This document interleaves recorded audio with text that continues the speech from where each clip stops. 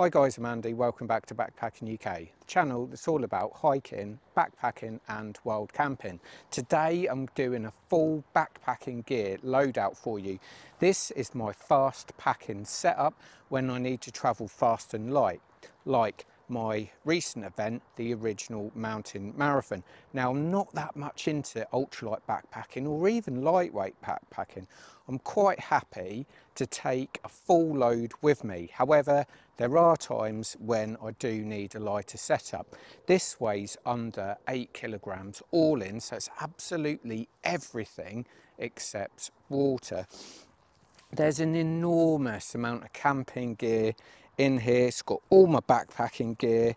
It's got everything that I need for 2 days. So what I'm going to do today, as I'm loading this out, I'm also going to give you some helpful hints and tips on how to shed weight, plus my hints and tips if I was going for a longer duration too. So let's get cracking. So this is all my backpacking gear in my backpack, excluding water, 7.745 kilograms. So what I'm going to do, everything included in this backpacking bag, I'm going to list in the description and give the exact weights as well, so you can build up a backpack with backpacking gear just like this one. Right, so this is the Montane Trailblazer 44. It's a 44 litre backpack.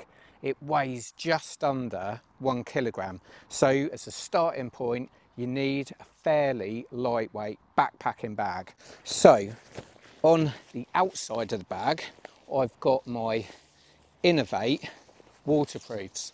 So these are tiny little lightweight waterproofs. I've got a lightweight jacket and a lightweight trousers as well. They're fully taped and they're breathable as well. So when you're fast and light, chances are you're going to get a bit hot and sweaty. You really need waterproofs that are breathable too.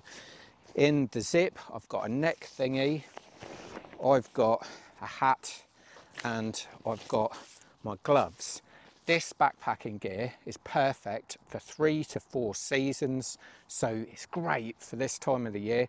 If temperatures went to sub-zero, I'd probably look at taking some extra warm gear. If it looked like it was going to rain the whole time, I would change these lightweight waterproofs for full waterproofs.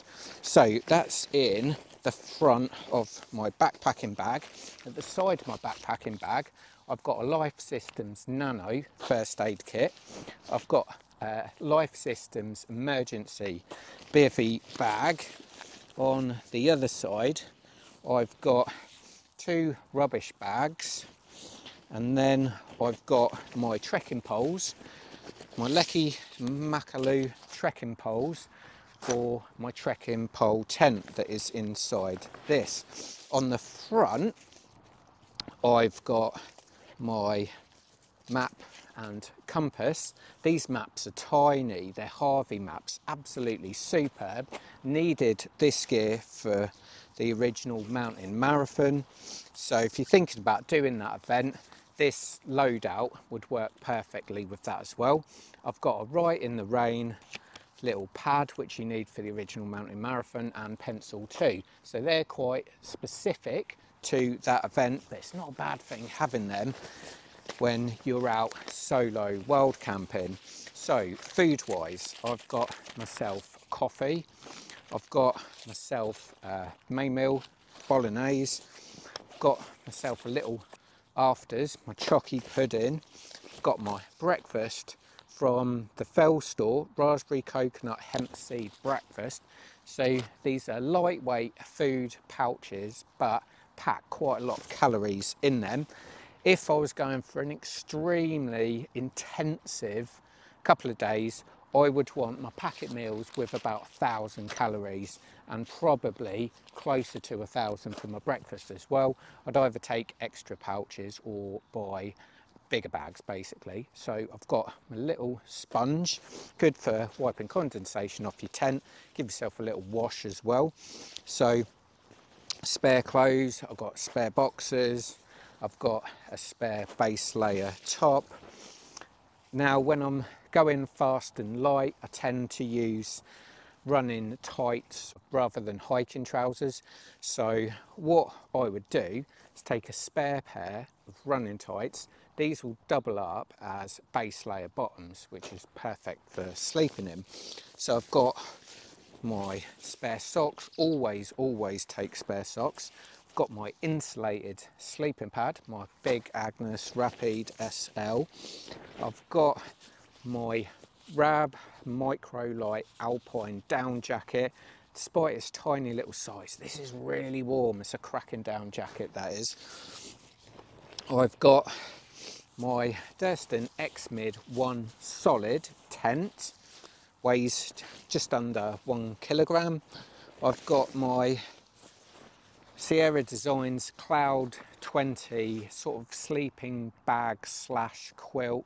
This will take you down below zero. It's so nice. I can see why that's award winning. It's absolutely superb. I've got my Nemo Philo pillow. I've got a little microfiber towel. I like to be clean when I'm out and about. I've got my fuel. So I've just got my 200 or 100 gram canister, I should say. All in all, it weighs about 225 grams. I've got my Soto Windmaster stove in here, and I've got the little titanium mug out of my thermostat cook set combo. I've got a couple of milks for my coffee, and then I've got a bladder in here with no water.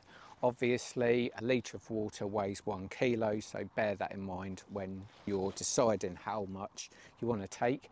When I'm fast packing, what I'll do, I'll take 1 litre with me, and then if I'm getting higher up, I'll be looking for fresh running water that I can drink straight from, so I'm not having to filter my water. So I've got my Olight Perrin 2 head torch, which is superb. I've got my really Gucci power bank, my Night Core. This is quite expensive, it's about 50 quid, but it's so light. It's got like carbon fibre casing on it, my iPhone lead on there. I've got my Flextail Tiny Pump 2X, which also doubles up as a lantern. It's really good for inflating. Inflatable sleeping mats, just means they don't go mouldy and it saves your breath. I've got my big spoon for my packet meals. I've got my toothbrush and toothpaste. I've got these tiny little things from Sea to Summit and Life Systems. These are for like soap or for shampoo. They don't weigh absolutely anything. You just add water, give them a rub, give you a little bit of lava, it just keeps you that little bit fresher. So that's everything in the main bag. Like I say, I've got my reservoir in there. I've got pretty much everything out apart from my snacks. Now this way includes snacks as well. So I've got in here 3 energy bars, which are absolutely superb. Vela Forte, I use these for cycling, cost a fortune, but they are absolutely amazing, to die for they are. I've got my little recovery shake from Torx, so I can have that at the end of the evening if I've been working hard during the day.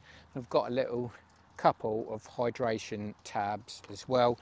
Just want to make sure I've got a good level of electrolytes in me. So all this gear has got in my 44 litre backpacking bag. Now, if I was going for longer, I would need a trowel and some toilet roll, let's be honest. I would have to have that. Well, I've got a little set for that. The other thing, I'd obviously need more food, but that's the main thing. This will see you down to 0 degrees without a shadow of a doubt.